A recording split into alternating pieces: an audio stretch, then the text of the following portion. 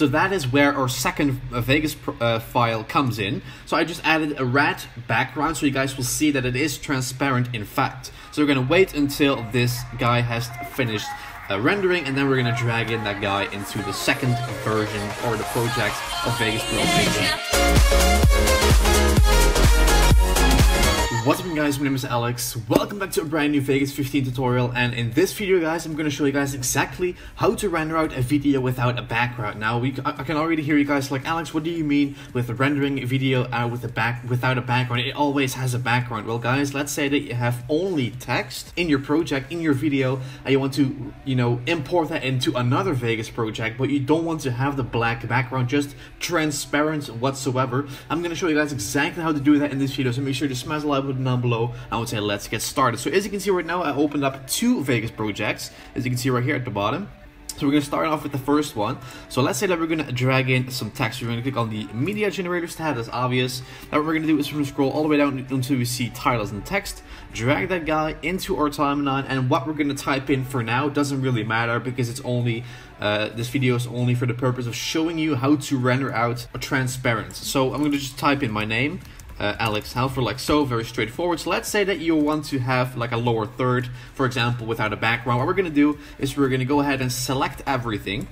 Then what we're going to do is we're going to go to this project video properties icon at the top. Then what we're going to do is we're going to pick our template right here. So usually if you're going to render out a regular video, you can keep this template. The only changes we need to apply are in the render settings itself. So once you have done that, you just want to keep your project properties just like they are, close that out, and you want to go to File, Render As, and right here it's going to be a little more complicated. So what we're going to do when we're going to render out this video, we're not going to pick the standard format that we're going to usually use. As you can see, 60 FPS. What we're going to do is we're going to go ahead and select QuickTime. So right here, what we're going to do then is we're going to click on 3 Mbps video. We're going to click on Customize Template, and right here you want to pause the video or take a screenshot or put it up on your second monitor so you can follow along, because this is really important. So we're going to start off with the first thing.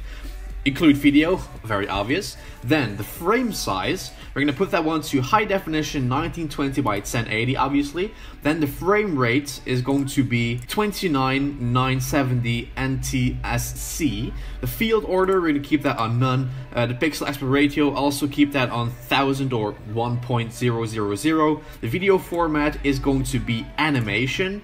The compressed depth is going to be 32 bpp color, and the quality obviously high. And then what we're going to do for the last thing is we're going to go ahead and click on project, and the video rendering quality, we're going to put that one to best. And now you can give this a name. I just already gave this a name, I just called it masked. So if I close this out, as you can see, this is my template. So now what we're going to do is we're going to choose a location. I'm just going to type in name transparent, like so. We're going to render this out on any place.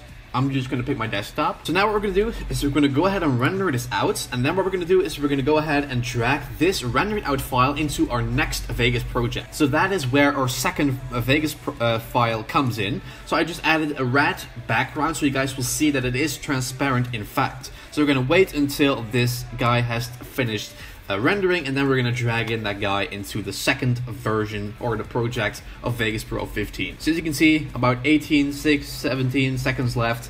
So once this guy is done, we're going to go ahead and open up our second project, and I'm going to just add in that clip that we just rendered out. Okay, so now that Vegas has finished rendering, we're going to close this out. We're going to drag this guy into our second project. Okay, so this is our rendered out clip. We're going to create a new video track, and we're going to put that one on top of it. Now, as you can see, we cannot see through it because there's only one little setting we need to adjust.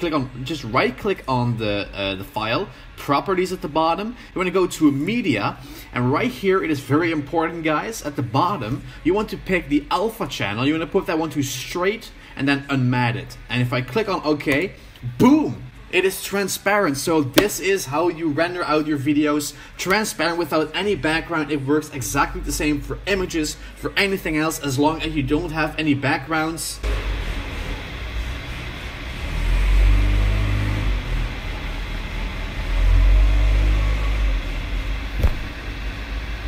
Anyway, as long as you don't have any backgrounds in Vegas Pro, you will see anything else through it, and this is basically how to do it. So thank you guys for watching, thank you for the continued support. I'll catch you guys tomorrow with a brand new video as always on Friday, so I'll see you guys obviously tomorrow. JustAlexHalford.